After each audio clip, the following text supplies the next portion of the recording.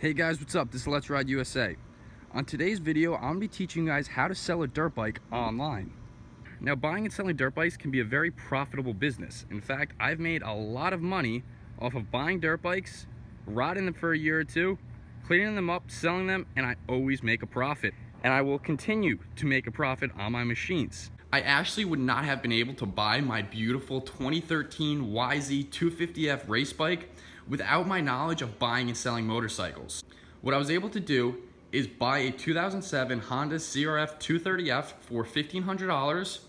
I rode the bike for a little bit over a year and then sold it for $2,200. I was able to make $800 in profit on a bike that I rode consistently just about every single day for a year and a half. That is incredible, considering that most of the time dirt bikes are what most people consider a depreciating asset. What that means is, much like a car, once you drive it off the dealership, it starts to lose money. However, in my mind, it doesn't have to be like that. So that's why today I'm gonna be teaching you guys the tips and tricks that I use when selling a dirt bike to maximize profitability. So the first thing I always do before selling a bike is clean it up. Nobody wants to buy a dirty bike. And in fact, when I bought this bike, and obviously I bought it used, all my bikes I buy used, I bought it and it was dirty. I went home and I washed it, and it just really didn't sit well with me as a buyer. I know when I buy a bike, I want it looking as new as possible. When I bought my 250, that thing looked like it just rolled out of the showroom. So that's what I try to do, because it's always good for your customers, and a happy customer is always good for business. You gotta remember that when you're washing a bike with the intent to sell it right after, it's gotta be a little bit more than just a quick rinse down with the garden hose after a day at the track. You gotta really go over the bike and detail it to look as new as possible. Go check out my How to Wash a Dirt Bike video for more information on this. You really want to be sure to get all the way under the bike and get as much mud off as possible. Ideally, there should be no mud on this bike. However, that can be a little bit difficult, but sometimes you just got to put in the extra work to get it there. A lot of people will sometimes just throw on new plastics and graphics in an attempt to hide a lack of maintenance or a lack of care for the bike. That's just something that I've learned as a buyer, and being a buyer and a seller is extremely beneficial to me because I know what a buyer wants. What I want is a bike that looks new. So one of the ways you can do that is not only by washing it, but by putting on new graphics and plastics. So that's what we did here, is we put on new Rockstar Energy graphics, and the original front fender was extremely scratched up and just didn't look nice. So we put on a new front fender because it's gonna make the bike look that much newer and that much more appealing to a buyer. So this is something that I probably should have mentioned a lot earlier, and this is definitely something you guys need to keep in mind. I know you've been hearing me say that the goal is to get this bike in the best possible condition and make it look as close to showroom new as possible. While this still remains the goal, you have to remember that you're trying to do this for the least amount possible. Now is not the time to be throwing a bunch of money at the bike and trying to make it, look amazing for a high price. This is meant to be done at a low cost. So all the techniques I'm using are costing me virtually nothing. I already had soap and a brush and water. Cleaning the bike is free. That's kind of what I'm going at with this. It's more of the time. You're gonna need to put in a lot of time. Don't put in a lot of money, put in a lot of time. Now, there may be some things that need to be fixed on the bike and whatnot. So this is the time where you wanna be resourceful. For example, I'm missing a gas cap vent hose, and I don't want to sell the bike without that, just because I think it doesn't look good, and I think that a bike that I'm selling should come with something that simple. So what I'm going to do is, I have an old one left over from the XR100, and I'm going to use that to replace it. I'm not going to go out and buy one because I'm trying to keep the cost down low. Really, the money I've spent into getting this bike looking, showroom new or as best condition as possible is really just the plastics and graphics, which I bought the graphics for $30, the front fender for I think probably $15, and the seat cover for I think another $20. So I didn't really put that much into it, and I also put that stuff in like a couple months ago, so I've gotten use out of it. But when I bought it with the intent that this will add value to my bike. So what's amazing is that I was able to get use out of these new graphics and plastics. I was able to enjoy them, ride with them, and then now that I'm getting ready to sell it, I really took the time to detail the plastics and get them back to that almost new condition.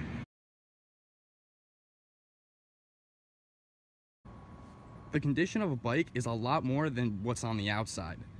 Anyone can throw on new plastics and new graphics and try to make the bike look as new as possible. However, you got to take care of the bike and make sure that it's in great operating condition, and this is done by keeping up with, of course, maintenance. So like I said, go check out my How to Maintain a Dirt Bike to find out more on this topic. Now, while on the topic of maintenance, there's some maintenance that you can do right before selling a bike that is going to add value to it. This is pretty much just the standard preventative maintenance. Doing an air filter change and an oil change. This is not going to cost me a lot of money at all. The air filter I can clean. I already have the cleaner and the oil, so that's done. Even if I were to buy a new air filter, the air filters for this bike are maybe around 10 bucks. For the oil, I bought this oil for about $12. Doing this basic maintenance that is also going to be very cheap is going to add a lot of value to my bike, because it's going to differentiate this motorcycle from all the other ones that maybe aren't coming with a fresh air filter or a fresh oil change. The buyer is going to have to go pick up the bike, go back home, change the oil, change the air filter. That's more time and more of a hassle for the buyer. I know that if it were me buying the bike and it came with a dirty air filter and a dirty oil, I probably wouldn't buy the bike if I saw that when I showed up and I saw that the air filter was dirty and I saw that the oil looked like it had been changed in 6 months. I would just walk away right there. I wouldn't buy the bike.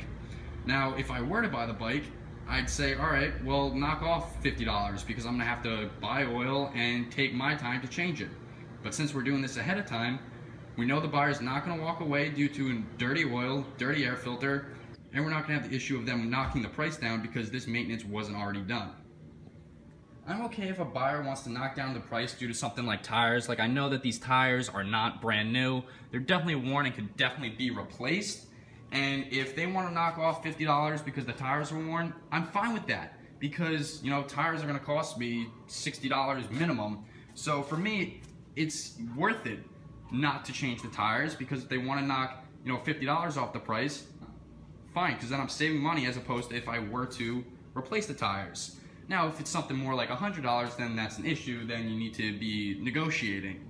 However, something as simple as changing the oil and changing the air filter and making sure that the chain is tight, basic stuff you should be doing with your bike already, I don't want anyone to knock the price off or even leave for that matter. So that's why I make sure I get that stuff done before I ever put this bike for sale.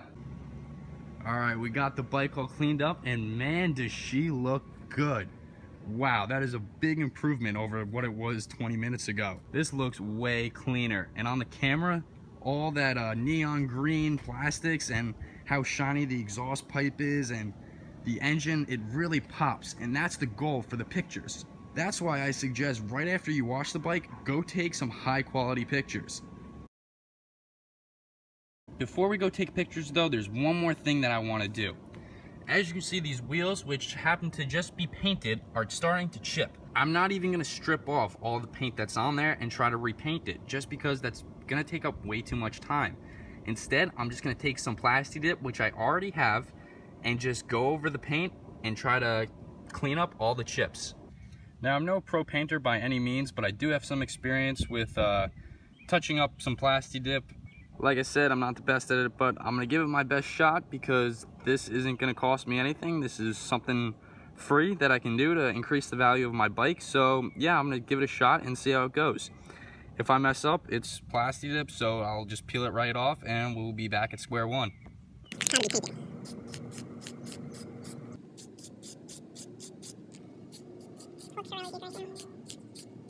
Alright, so right here we've got a little bit of some rust spots on this shifter. So what I'm going to do is use the Plasti Dip to kind of cover that up and make it look just that much better.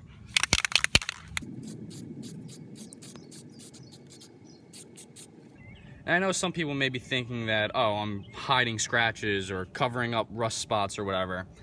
And to an extent, yeah, it's true. That's what I'm doing, but it's almost like a lesser of two evils. You're either going to get scratches or Plasti Dip over it. Obviously, I'm not going to replace this whole swing arm just so it doesn't have any scratches, because like I said, we're trying to do this for the least amount possible and make the most profit.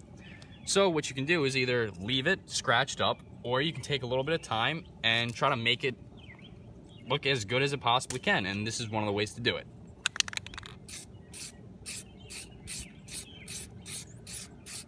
Now, I don't recommend this method of painting on expensive bikes. Like, I wouldn't do this on like race bikes or anything like that, but little bikes, you know, XR100s, Sierra 50s, you know, 230s, these trail bikes that tend to get these scratches and these weird spots, yeah, plasti dipping or painting over it is definitely a great idea. Just do it in moderation.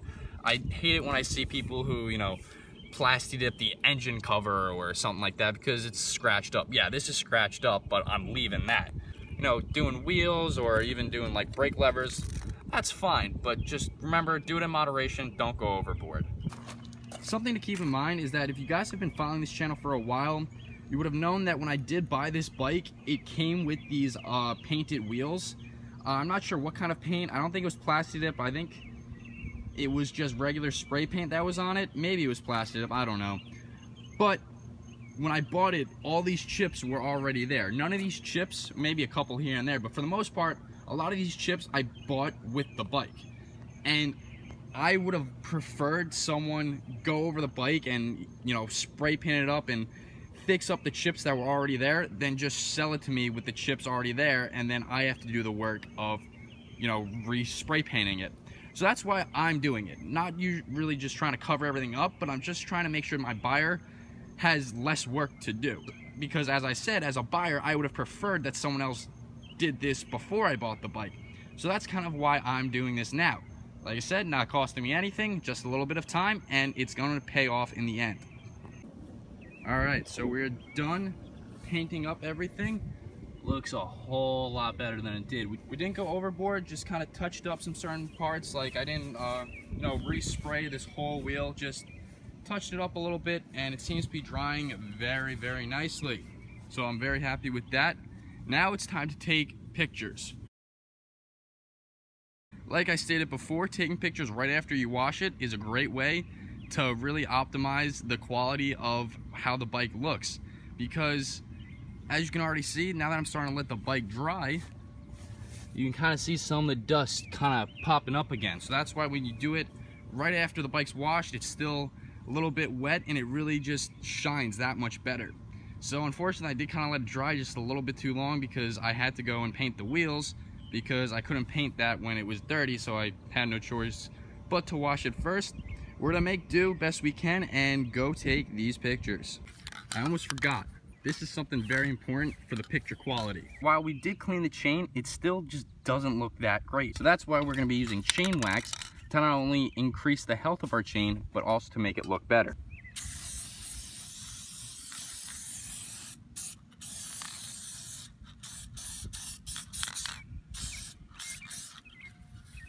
There we go, that looks a lot better. Now that we have a bike that is not only clean, but has a fresh oil and a fresh air filter, we are ready to start taking pictures. Too many times on Craigslist, I've seen people just take horrible pictures, low quality photos, when the bike is like stuffed in the back of a shed with, you know, 3 other bikes around, and you don't even know which bike is which. You know, which one's the one being sold and which one isn't. That's why I always like to make sure I take the bike out, make sure you have a good background, and also take all the photos in one sitting. I've also noticed some people, they just go through their camera roll and they just find pictures that they have of the bike and use that to post. The reason I don't like that is because as a consumer, I feel like I'm not getting an accurate photo of what the bike looks like today. I don't know if that photo taken was a week ago or 3 months ago or when they took it. Could have even been when they first bought the bike and it was brand new. And you go pick up the bike and it looks nothing like the picture. That's why I like to take all the photos in one sitting right before I'm about to sell it. Just some tips that I have is, aside from making sure that the bike is clean, that you have a good background, make sure you have a good camera to take the pictures with. Now, while I don't have a professional camera to use, iPhone quality seems to work just as great if you take the time to set up a picture nicely. First thing that you do not want to do is hold the camera vertically, like this, because the pictures are not going to fill up the screen like they should. That's why you want to hold the camera or hold the phone horizontally, like this. Next, you want to take multiple photos showing all different parts of the bike. You want to show the front, the back, the sides, what it looks like from the handlebars too. A bunch of different ways just to make sure that the customer knows exactly what they are getting. This also makes them feel better about the bike knowing that you have nothing to hide. Okay, so now the final step to selling a dirt bike and getting the most money for it is now you got to upload it to a website and write a description. So I would recommend uploading it to as many websites as possible. I personally use Facebook Marketplace, Craigslist, and Letgo. I usually don't list bikes on eBay just because I don't really like it. I just think it's I don't think a lot of people are buying bikes on eBay, so that's what I recommend. Those three seem to work the best. You definitely don't want to limit yourself. Definitely upload to as many websites as you possibly can. Like I said, I usually will upload to all three, so Facebook Marketplace, Craigslist, and Letgo, and use the same ad and all the same pictures and stuff like that. So it makes it really easy and also pretty efficient. Anyway, now we're going to transition to now you've got you got your clean bike, you've got the right pictures, you know where you're going to post it, but now you got to write the description, and that's going to be the final selling point to get you the most money for your motorcycle. So up on the screen here is a brief outline of what you want your description to do, and we're going to go through each of these bullet points, and I'm going to show you a sample description that I actually did for the KLX 110L when I sold it, and it worked really good. So we're kind of going to go back and forth and see how these goals are then kind of transitioned into my actual description. So first off, the goal is to answer as many possible questions in the description as you can. This is going to speed up the negotiation process and also just enhance your credibility as a motorcyclist and as a motorcycle seller. So you're going to want to start off with a little introduction, and throughout the whole thing you want to be friendly, you want to have a kind introduction, and just make it sound like you are a personable individual who kind of knows what they're talking about. And that kind of leads into my second bullet point, which is you want to be knowledgeable. You obviously want to include all relevant information on the bike. This includes recent maintenance, like kind of big time maintenance. Was it recently serviced? Did you have the brakes replaced? Little stuff like that. Also, was the oil recently changed? And then you also want to list out all the aftermarket parts. It really annoys me when I see a listing and someone will just say, has a lot of aftermarket parts. Well, what kind? I want to know exactly what is coming on the bike. And it kind of shows that you know your bike, you know what's on it, and just kind of makes it seem like you took that much more care of it. Next, of course, and this I probably should have put this at the front of this list, but you want to be honest, okay? Really be honest about what condition the bike is in. Don't lie, because at the end of the day, the person, whoever is going to buy the bike, is going to come, take a look at it, and they can tell just upon first appearance if you were truthful or not. And you don't want to waste their time, you don't want to waste your time, so be honest always. Next, you want to explain how often routine maintenance was done. Typically on race bikes, you can be pretty specific if you do have an hour meter, which I definitely suggest you should get an hour meter. But I always did on my YZ250, I would always do air filters every other ride and oil changes every 5 to 10 hours. But then on trail bikes like this bike, my XR100, my CRF230, I didn't have an hour meter. So I just kind of said I did oil change frequently, and the air filter was done, just as often, if not more often type thing. Finally, now transitioning to our last three bullet points, is you want to explain the reason for selling. My reason has always been looking to transition to a bigger bike. Stuff like that. You also kind of want to explain how the bike was ridden. Was it ridden in the trails? Was it ridden on the track? Was it raced? All little things like that go a long way.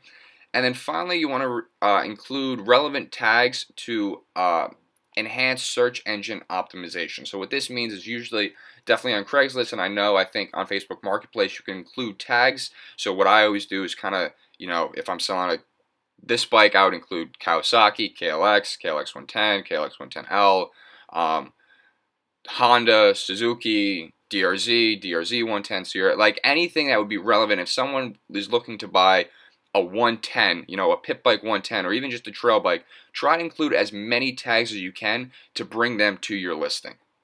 So that's going to be it for my little brief overview. Now let's transition to see how I use this little template in practice.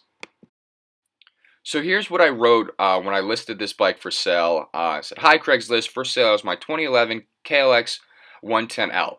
So there you go, a little friendly introduction. The bike is in good condition and has always been maintained extremely well. I'm an experienced rider and I make sure that my bikes always receive proper oil changes and air filter changes. So that right there I kind of, you know, give myself credibility just by talking about the maintenance of the bike. Then I go on to say, since this is the L version, it comes stock with a clutch, 4 gears, and larger suspension in comparison to the standard Kawasaki KLX 110, which is a semi-auto transmission, 3 gears, and is a lot smaller. So there you go, I just kind of show my knowledge of not only this bike, but other bikes in the market. And then here I go into talking about all the aftermarket parts that are on the bike, and notice how I just don't list, you know, exhaust, aftermarket bars, aftermarket, like I actually list out the companies and the specific part that's on it. So I say full Pro Circuit T4 exhaust, XR50 high-rise bars, MSR clutch lever, and you can go through and read all that, but was really detailed, just to kind of show that I knew what was on my bike, I had knowledge of my bike, and I had a certain level of care for the bike as well. And then here is my closing paragraph. So I said that the steering stem bearings were just recently replaced this past spring, so the bike handles great. So notice, talking about recent maintenance, the full Pro Circuit exhaust paired with the upgraded carb allows this bike to gain performance and power compared to other stock 110s on the market. Finally, the upgraded rear shock ensures that the bike will be able to handle larger jumps and larger riders as well. So notice I kind of show my knowledge of what the actual upgrades of this bike are doing. Then I go on to talk about the reason I'm selling the bike. So I say the reason I'm selling this motorcycle is because my brother has outgrown it and is ready to move up to an 85. It was only used for light trail riding behind the house, and it was used a couple times at the mini MX track. So see, I talk about the way that the bike was used. And then here I go on to be pretty honest in saying that the only issue with the bike is that the electric start does not work. However, that's no problem because it starts first kick, which was totally true. I can never get the electric start to work, but it literally started up first kick. And then finally, I just go on to say other things I'm going to include with the bike. Usually when I sell a motorcycle, I'll include, you know, any spare parts I have, any old oil that, you know, I didn't use, or air filters, stuff like that, just because I think it adds value as a consumer. And finally, you want to end it by not only giving your, you know, information, but also just saying, if you're interested, let me know. I'll answer all your questions. Be open to answering questions, just because it makes a consumer feel like you actually care about the bike and you're not just looking for a quick sale. So that's going to be it, guys. I really hope you enjoyed this video. I know it was a really long video and I apologize for that, but I felt like I had a lot of info that I wanted to share. And I really hope you guys can use this because it's worked wonders for me, this system. I've sold probably about 5 bikes within the past few years. All bikes that I've used pretty consistently and ridden just about almost every single day. And I've not lost a single cent on any motorcycle that I have bought and then sold later on. So I want to thank you guys for watching this. Please let me know down in the comments if you found this video useful, if I should do other videos like this. And yeah, I definitely want to hear if this video helped you guys sell a bike. So I really appreciate you guys taking the time to watch this video. And please make sure to like, comment, and subscribe.